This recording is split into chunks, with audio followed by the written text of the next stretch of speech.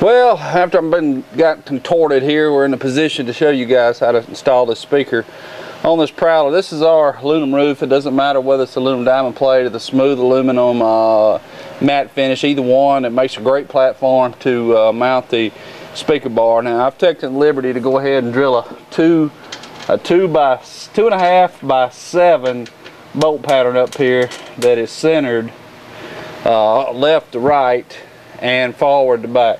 Well, actually not forward to back, take that back. What you want to do is you get down on your seat, put your speaker bar up there, put it about where you want it, and then kind of mark it about where it is, and then do the bolt pattern, like I said, the drilling pattern at 2.5 by 7 through the aluminum roof, and then make you a mark where you can get your speaker bar up there, and then screw your screws in from the top. So let's see what we can do.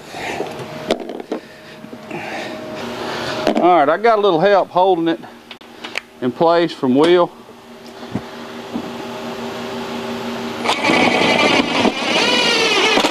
Alright, there's one end.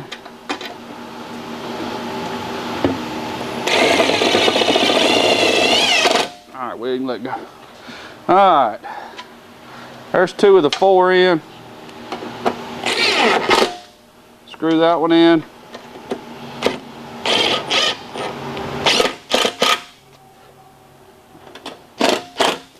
Alright, nice and smooth up here. Got all 4 screws in. Alright, our speaker bar is in.